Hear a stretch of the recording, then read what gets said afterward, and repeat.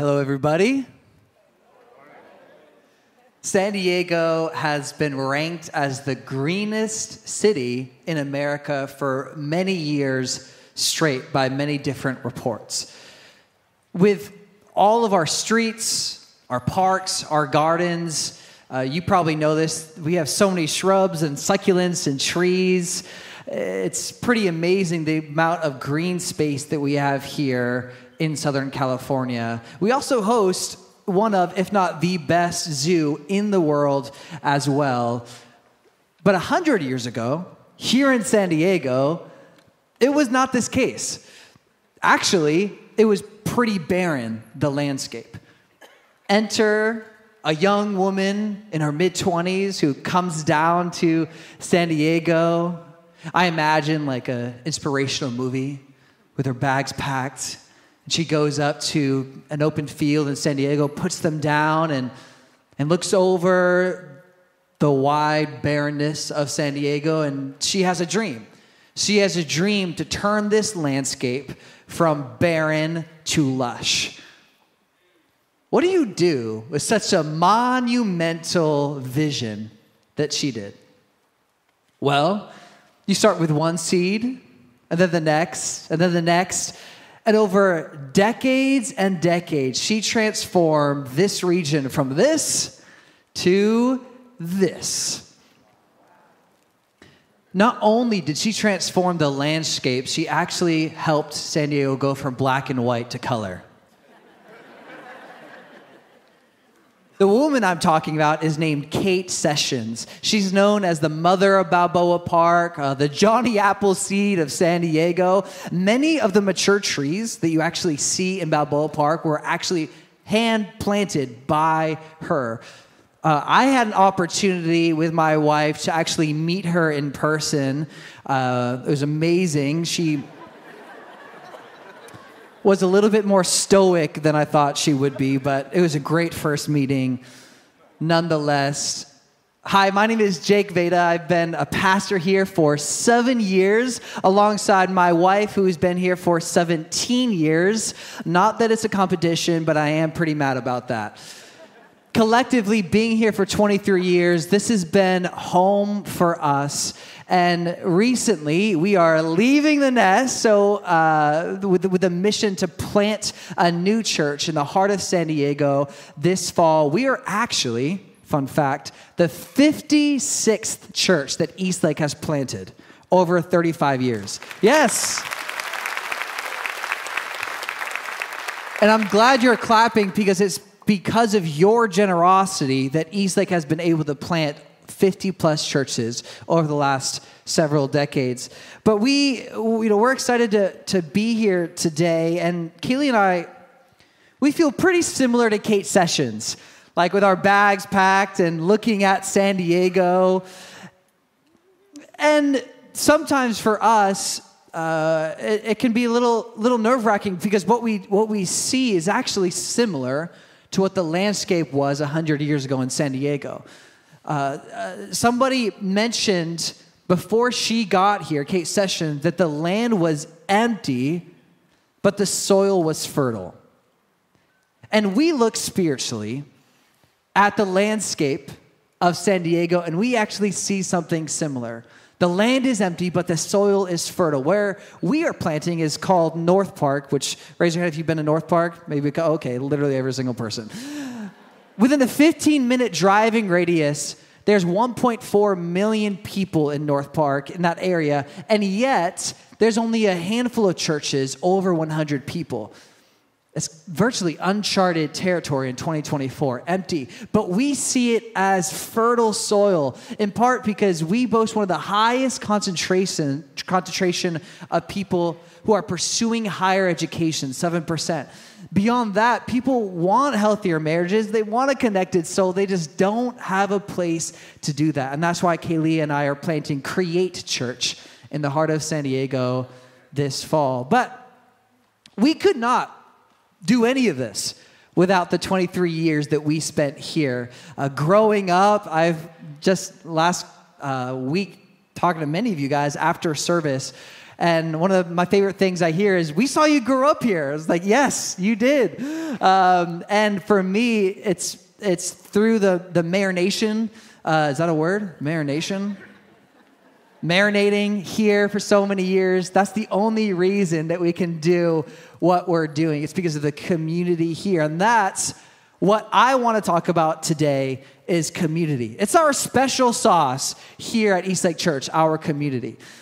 So we're actually in the second week of a series called The Church in Here, The Church Out There. Last week, James set up the talk by basically saying we're kind of like the in and out of churches.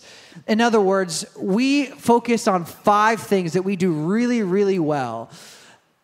And I want to talk about those 5 things. We're not Cheesecake Factory. They do 200 things, and that's overwhelming for me. I don't know about you. It's nice going to In-N-Out and knowing exactly what to order because there's only a specific set of things. And that's what it is here at EastLake. And because we love trying to make it memorable, they're all G's, the 5 things that we do here. So here they are. The first one is gather, then it's grow, group, give, and go. Today, I want to be talking about the church in here, which is actually 2 of those, which is gather and group. At the heart of what we do here is gathering and grouping. Just like Kate Sessions understood that when you plant a tree, when you put a seed in the ground, it's not for today, right? It's for tomorrow. 35 years ago, a group of people that are still, some of them still attending church here, realized that if they gathered, if they grouped in the early 90s, what could we create together? And through their community comes what we have today, through gathering and through grouping. And some of you today, this talk might be a refresher because you have been a blessed recipient of the community here. The stability, the hope that you've seen here maybe has transformed your life. For some of you, this talk is actually going to be an invitation. Whether you've lapsed and you're saying, I want to jump back into community or re-engage, or maybe for some of you, this is your first time ever hearing about what we do in here. And if that's you, welcome. I'm glad you're here. I'm going to invite out Karla. Karla is one of our pastors, and Karla and I are actually friends, which is awesome. We actually did our master's together a couple of years ago, and I can attest that Karla is that student who writes everything the professor says down. True. And it was great because at the end I could just take the notes. So it was awesome. True. So today we decided to actually do the talk together in collaboration. So if it sucks, it's her fault. If only we were all as confident as Jake Vayda, okay? And listen, sisters, we know how this works. The work we do and these boys just copy. We got it, okay. To help us get anchored in why we gather and group in here as a church family and how we gather and group and what we believe we're called to do when we gather and group as a church family, we're going to be looking at Acts 2. This is a passage, a section of scripture called the life or the fellowship of believers. This passage is a description of what the early church looked like in Jerusalem. But church tradition and scholars would say that this section of scripture is not merely meant to be a historical retelling. Rather, that Luke, the author of this book, was trying to give us a big picture of how the church is supposed to function and what it's supposed to look like when the church gathers together.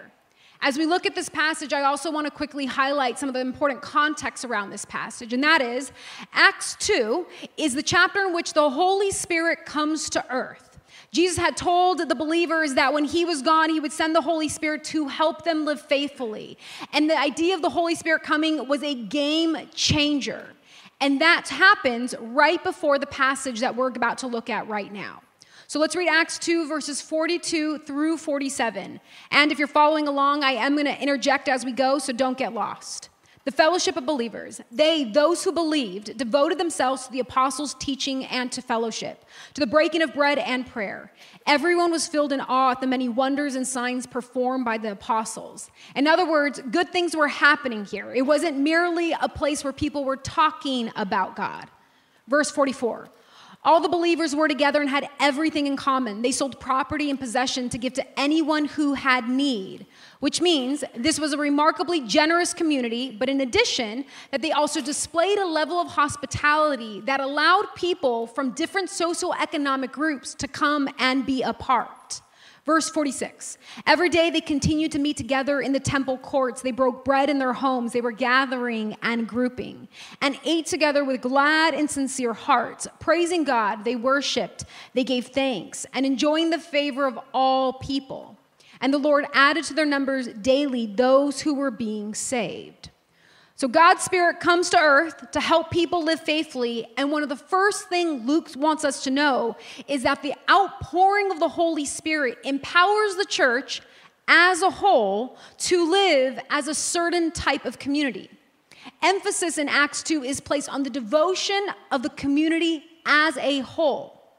God wanting to form and shape a certain kind of community was something we see throughout Scripture. But now God's people have access to God's Spirit in a new way, and the Spirit is going to help them be that different kind of community. Now, here at EastLake, we believe that there are application steps in Acts 2 that matters to us today, whether we are gathering in rows like in these larger venues, or we're gathering in smaller environments like in groups. Acts 2 help us to understand what the church is to be about when the Holy Spirit moves amongst his people. If you're taking notes, here's your first fill-in. Acts 2 teaches us that when we gather and we group together, we worship God.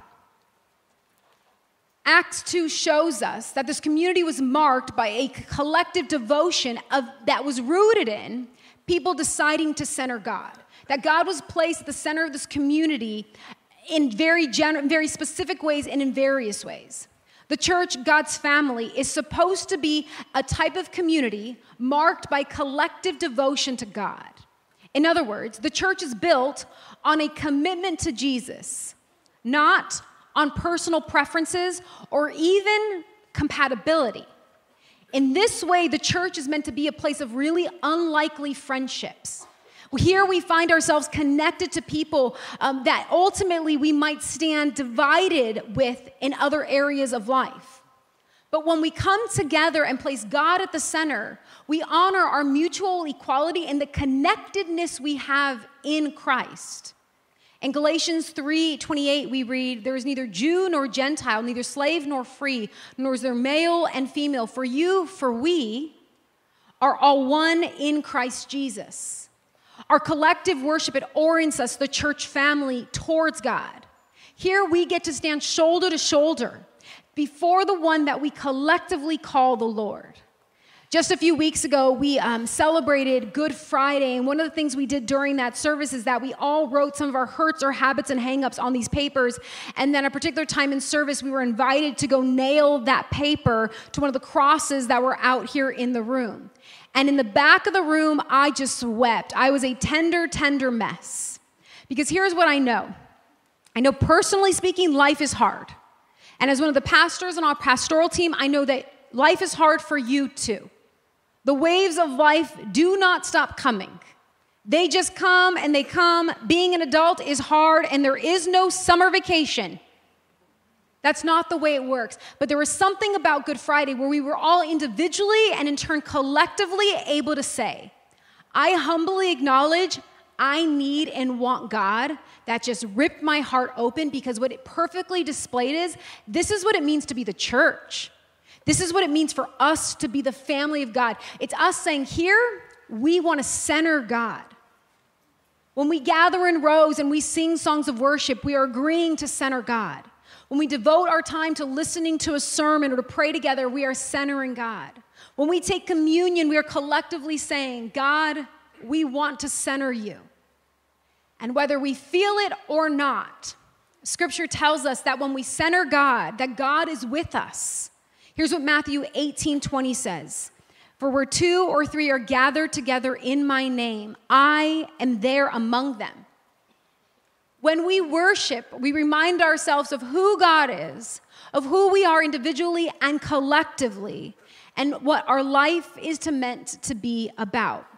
which leads us to our next fill-in. When we gather in group in here, whether in service or in smaller groups, God's Spirit looks to disciple the church. From the Old Testament to the New Testament, to be a person of faith was to be a person of a certain ethic. We are not saved by our behavior, and we all fall short of the glory of God, some of us right here more than others. But ultimately, Scripture tells us that a genuine maturing faith provokes and invites us. It calls us to live towards that which reflects the heart of Scripture and Jesus, which is to love God and to love others. If you were here last week, Pastor James talked about the great commandment. Scripture tells us that God desires to help us grow, that this is in large part what the Holy Spirit does. And part of us following Jesus is us actively choosing to be a part of that transformational work. As Christians, we live assuming that God desires to help disciple us into more loving people. In this sense, there is no question that the church, the family of God, is meant to be a learning community. Here we are confident that God loves us, and here we are confident that God desires to heal what is broken in us. Here at EastLake, we know that discipleship, this process of becoming more like Jesus, it happens in rows here in service, and it happens in smaller spaces, like in groups where people know our names and they know our stories. Last week, I was having breakfast with a friend I deeply respect from our church, Dr. Ashanti Hands, and I left that meal full of gratitude because her willingness to see me as a sister in Christ, I know that it's maturing me. And the reason I know that that time with her is maturing me is because since I showed up at this church, I know that I have been fundamentally changed by people who've allowed me to walk with them. Just this last couple weeks, I was walking through a particular challenge, and I found myself drawing strength and wisdom from something I saw Carmen Meeks, one of our founding pastors, do over 15 years ago. I know that ultimately the lives we live, the life you live, it does something to the people around you. It models something. It shapes us. Listen, I have even learned from Pastor James, right? God can use anyone to shape you, to help us become more like Jesus. God is always leading his people towards transformation. So when we gather in group, may we assume God is going to use this time to shape me. And may we surrender and submit to the ways in which Jesus is calling us forward. I love how theologian Joel Muddamalle says, humility is the soil in which the fruit of the Spirit grows. And tied to this, I pray and I hope that while our church is so far from perfect, you sense and you see that in this church, we aim to be the type of church where it's okay to not be okay. That as long as we take responsibility for our individual issues, that it's okay to be in process here. Like Pastor Jake mentioned earlier, we understand that a seed becoming a tree, it takes time. Which leads us to another practice we lean into when we gather in group in here. We encourage one another. Now, how we encourage one another can look a million different ways. Sometimes we encourage each other through prayer. Sometimes we encourage one another by saying, I think you're better than this. Sometimes we encourage each other through a hug or practical support. Sometimes we encourage one another by validating someone's fear or sadness or frustration or discouragement when they tell us about the things they're walking through. Sometimes we encourage each other by saying, you should apply for that job. And other times we encourage each other by saying, girl, I think you should quit. Ultimately, biblical encouragement is rooted in a posture that says, I am with you, I see you, and I believe that God is with you and that God is at work in you. When you look at the way that Jesus lived his life, I love the ways that which you can tell that he encouraged some people in ways that said, hey, you need to check yourself and rein it in. And then with other people, he said, you need to rise up. He paid enough attention to the people around them that he was able to see how they individually needed to be encouraged based on their growth journey. Because here's what we know, that ultimately transformation is deeply individual, is deeply personal. But what I also believe is that God will use others to encourage us on our journey. Recently, Facebook reminded me that it's been 2 years since me and my friend and ministry partner, Louis Otero, got to baptize one of our friends, Carlos.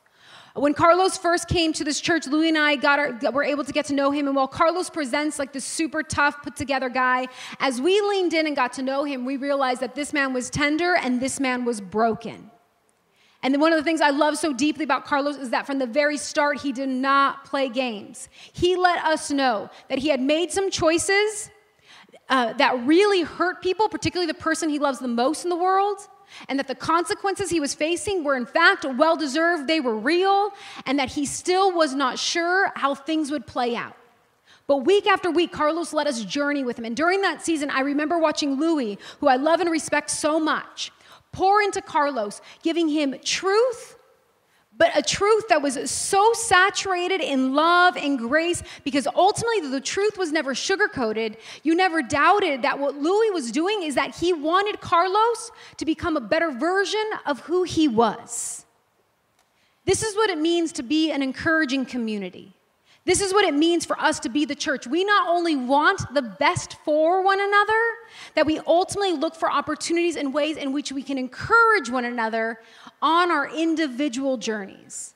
And of course, as I invite Pastor Jake back up, we know that this is sometimes easier said than done.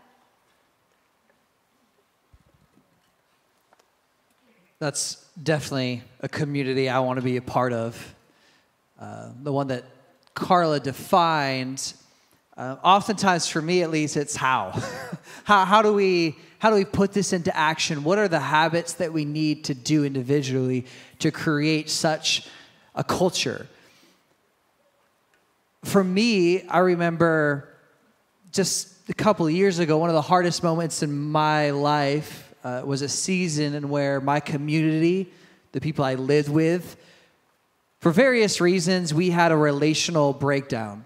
And I remember the emotions at the time. If you ever have had something like that happen to you, it's unwelcome companions like shame or doubt in yourself, frustration, resentment. These were all things I was dealing with at the time. It was disorienting. It was disorienting knowing, was it my fault? If it wasn't my fault, whose fault was it? And I remember trying to dissect in the past where it could have gone wrong. In my life, that was one of the hardest seasons. Jesus also had a very hard season with his community. One thing about Jesus is that he was regularly found in the context of community. Jesus was perfect. He was the human prototype. He was the perfect version of who we could be. Yet, he had a pretty messy community. How do we know this? Jesus entrusted one of his closest friends with very specific information. And that friend took that information and told the people who had the most to gain about it. This is Judas. Judas betrayed Jesus. I mean, talk about emotional damage. But it wasn't just emotional damage, was it? This meant death for our King Jesus. But what could only be described as a miracle from God, Jesus raises again 3 days later. We experienced this just 2 weeks ago, telling us that this was God's plan all along, and we couldn't see what God had in store. One thing that we do forget, though, is that there was a gap between when Jesus raised from the dead and when he ascended into heaven. That was 40 days. And he had a mission. His mission was to set up the church for millennia. It's a pretty big mission. He had 40 days. Now, if you were him, what would you do during those 40 days? Well, for me, the last place that I would go would be community. I mean, that's where it literally got him killed. But consider this. This is in Acts, where we were reading earlier. It says, after his death, he presented himself alive to the disciples in many different settings over a period of 40 days. In face-to-face meetings, he talked to them about things concerning the kingdom of God, and they met and they ate meals together. Jesus re-engaged with community. Now, I'm not saying that we should go back to cycles of abuse or neglect when it comes to community. The person, Judas, who betrayed Jesus, was no longer there, so it was a semi-healthy community to go back to. But what Jesus did, if we're going to be honest, is kind of like experiencing church hurt with people in the church, and yet still saying, I'm going to make my church community a priority, even in the midst of the pain. That's what Jesus did. But you might say, Jake, that sounds great, but what about the mission that Jesus had? He had 40 days to accomplish the busiest mission of his life. He was probably the busiest man, you'd think, of all time. I mean, he had the most to do. And yet, he made community a priority. And it wasn't in spite of his community that the mission ultimately was successful. We're here today, right? It was successful. Actually, it was because of his community. Those disciples, let me just read to you where a couple of them went to reach the ends of the earth when it came to telling people about Jesus. Thomas journeyed to India, Matthew to the Mediterranean, James led spiritually in Jerusalem, and Paul spread the gospel in the heart of the world, which was Rome at the time. So, how do we create community? I want to mention 3 habits that at least I see in the story of Jesus and his journey and story when it comes to community. Here's the first one if you're going to write anything down. The first habit was this: Jesus made it a commitment. I don't know if there's any greater commitment in the history of the world than dying to the hands of your community and saying, I'm still going to try when it comes to it. But at least for me, oftentimes, community can sometimes feel more like a burden than a blessing. And in the midst of those feelings, Jesus still said, I'm going to make this a priority. Maybe for you, this means crossing out every Thursday or every Sunday, or maybe every week that you meet in your growth group, saying, there's nothing else that's going to come in between this time with my community. Here's the second one. If you want to write it down, keep it consistent. Has anyone done like P90X or Insanity? Any of those like crazy fitness programs? Okay, a couple of you.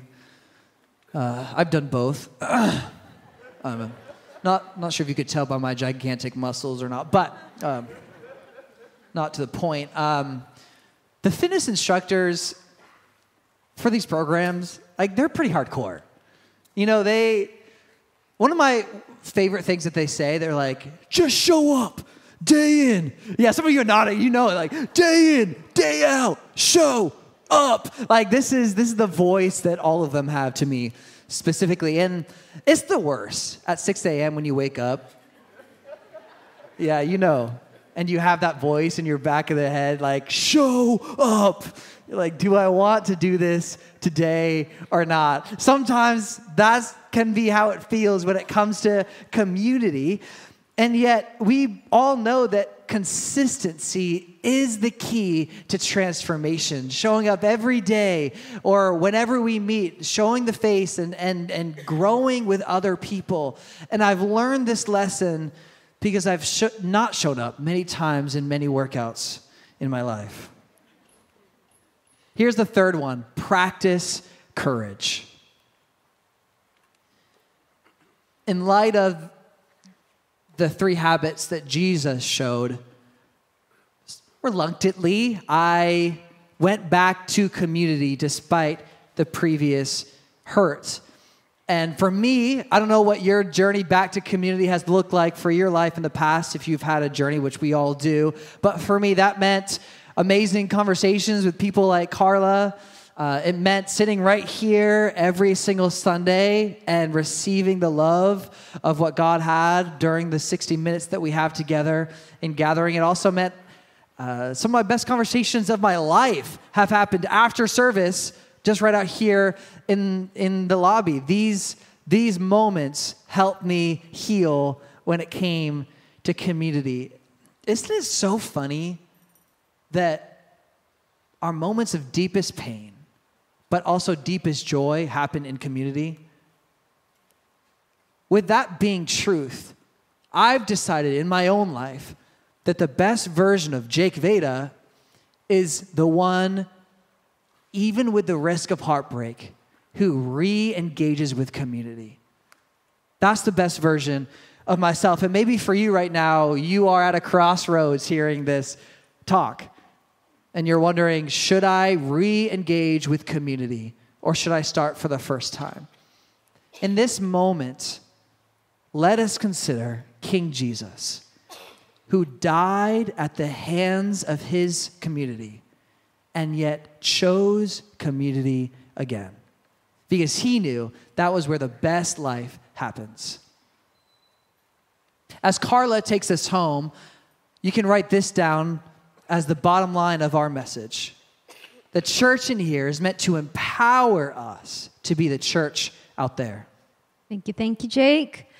When Jake and I were preparing for this talk, we knew that as much as we wanted to communicate the value and the vision around us joining community, around you being a part of community, we knew that ultimately what we needed to do and wanted to do was make sure that our church family also understood that the work we do in here to connect well is deeply tied to the impact we have out there. That in Scripture, these two things are very interlinked. Even our opening passage, which centers on what the believers did when they were together, ends by explaining how God used that out there. Here's how Acts 47 ends again. And the Lord added to their number daily those who were being saved. So the Holy Spirit comes at the beginning of Acts 2. The Spirit comes to help the people be more faithful. And he does that by helping this community be a certain kind of community marked by kindness and generosity and this devotion to God and so forth. And then Acts 2:47 tells us that God used what was happening in there for the good of the people out there. And this was not a strategy for church growth, but Luke is saying as the church committed to being a different kind of community, it impacted others in a very good way. How we as a church family love and care for one another is central to our ability to live on mission according to Scripture. In fact, here's what Jesus says on the matter. John 13:35. By this, everyone will know that you are my disciples, if you love one another. This is so important. I want us to actually read it out loud together on the count of 3. 1, 2, 3. By this, everyone will know that you are my disciples, if you love one another. God called his people, he created his people to be about his restoration. And in this sense, it makes perfect sense that God would say, if I'm going to use you to be about my love, if you are saying you want to live on mission, on purpose, then we need to play by different rules. Because we aren't merely a community, we're meant to be a community that reflects the love of God to the world. If the end goal was merely that we be a community or that we join in a community, then we could merely go and join any of the great communities around us, like the Rotary Club or Orange Fitness or a pickleball group. But that is not what Scripture's saying. Scripture tells us that if we want to be the sort of community that reflects God's love to the world, which we were called and created to do, then we need to learn to be a different sort of community in here. I love how theologian Dale Andrews says, we are responsible to each other and for each other. The family of God is supposed to be a family like no other. So may we individually and collectively say yes to being a different kind of community. And just a moment, we would love to give us an opportunity to practice and to lean into that. And here's how we're going to do that. The worship team is going to come and lead us in 2 songs. And then members from our prayer team are going to come to the front of the stage. If you're outside, there'll be some people outside. And during these next 2 songs, you have an opportunity to lean into practice and to receive a specific kind of support that you should receive in the family of God. So for instance, if you need encouragement, ask them to pray for that. If you need wisdom in a specific area of your life, ask them for that. If you need to confess something, this is a place to do it. If you just need someone to pray a blessing over you, ask for that. Dude, in my own life last week, I thought life was falling apart because of a leak and a flood, whatever, like Wednesday, and then insurance and blah, blah, blah, and life is already hard, and I already was in full overwhelm, and then Friday I had a phone call from someone I love with all my heart, and they told me what's happening in their life, and it was like, I was already on the floor, I was already on the verge of breakdown. Then the second call came in, and it's like, dear Lord, life does not care how often you get hit by waves. But when we come here, we shouldn't feel ashamed by saying, dude, your girl just needs some prayer. This is our opportunity for us to do that, whatever that prayer may look like in your individual life. Because again, we are not merely a community. We're meant to be a different kind of community, unlike any other. So may we lean into that. May we expect that. May we help EastLake Church be unique and to live on mission faithfully together. So if you would all stand with me, here's how this is going to work. I'm going to pray for us, and when I'm done praying and I say amen, the worship team is going to start leading us in those 2 songs. And again, if you need any sort of prayer, or maybe you want to pray for someone else, whatever that might look like, please come up and receive that prayer. And again, if you're outside, we're here for 2 songs, and we love, again, to live into this vision, into this mission of being a different kind of community. Let me pray for you. Lord, help us to live on mission. Help us to be a different type of community, Lord. Here we want to center you. God, may your Spirit rest on us individually and as a group, and not merely for our own sake, God, because I know that ultimately you desire to do good things in us and through us. God, shape us, guide us, mature us to be faithful to our call as a community. Lord, help us to show others your love through the love we experience through you and one another. Amen.